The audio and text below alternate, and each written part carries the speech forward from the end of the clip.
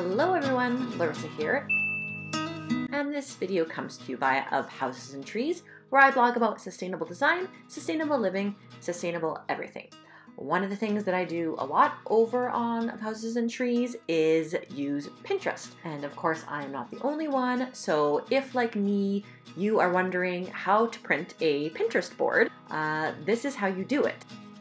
And because we all have different computers and use different browsers, I've got 4 different configurations that you might use. So make sure that you jump to the section that applies to you, and let's get right into it.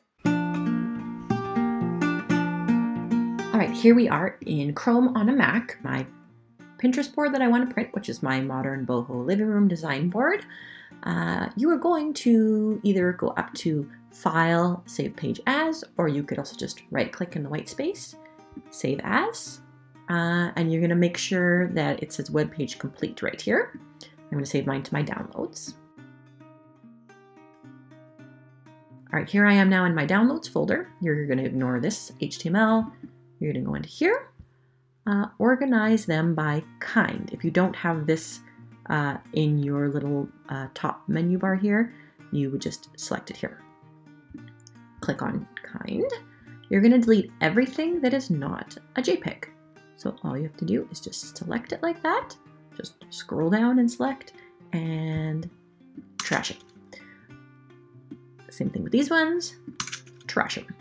Okay, and then you're going to look at them as icons, and whether you want to keep your profile picture on there is up to you. You might want to use it for branding purposes. I do not, so that's gone.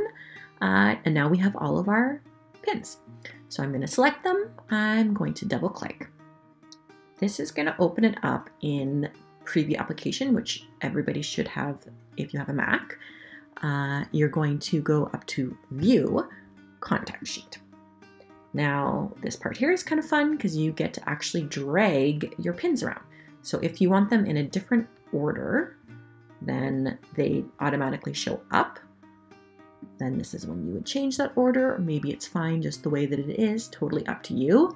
When you're happy with that, you're going to go up to File and Print. Okay, so now we're on the Print tab. First thing you should do here is say Scale to Fit.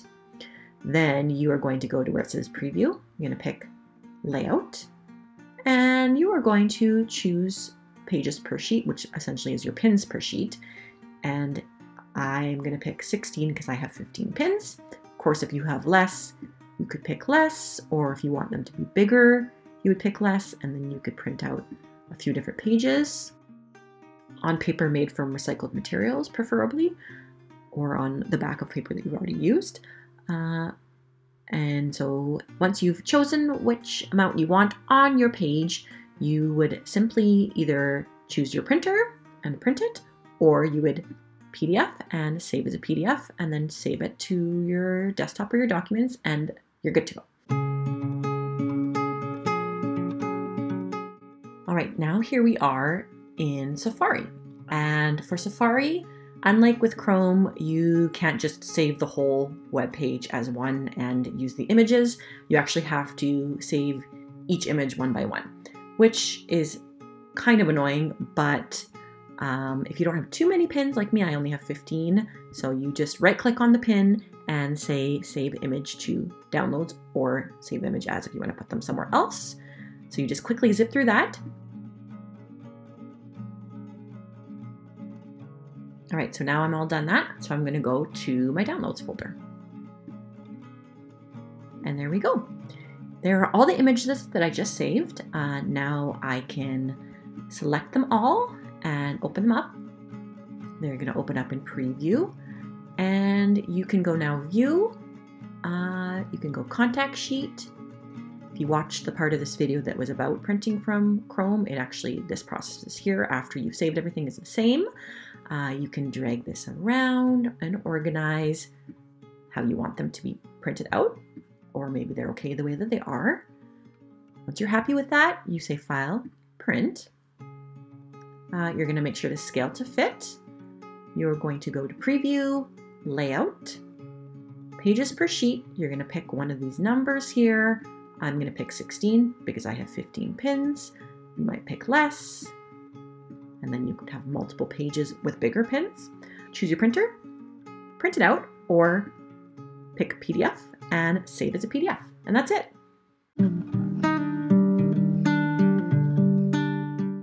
Okay, so now here I am in Chrome on a Windows. I've got my Modern Boho Living Room board up. This is the one that I want to print. I'm going to right click. I'm going to click on Save As. I am going to make sure that I have the web page complete selected. I'm going to save it here in my downloads folder. All right, you're going to ignore this file. You're going to open up this file. You're going to view by list, and you're going to organize or sort by type, and delete everything that is not a JPEG. Okay, and then once you're done that, you can go back to view as an icon, so you can check that everything is there. If you don't want your profile pic to print out, then you would also delete that. And then there, you should have all of your pins from your board. You're going to highlight them all, right click, say print, and you're going to select one of these options here. So I like this 9 image page. You would deselect this fit picture to frame as well. Yeah, I think this is probably the best option. I mean, it really depends on how many pins you have. If you only have a few, you could pick the 4. If you have more, I would pick this one. You could also pick the contact sheet, which is 35 pins per page, but then you end up with the file name underneath it, which might not bother you, but if you're going for a more of a clean look, then you might not want that. And then you would pick the 9 and do multiple pages unless you have less than 9 images, and then just the one page would be fine. You select if you want to print it to PDF or to one of your printers, and then you would print, and that would be it.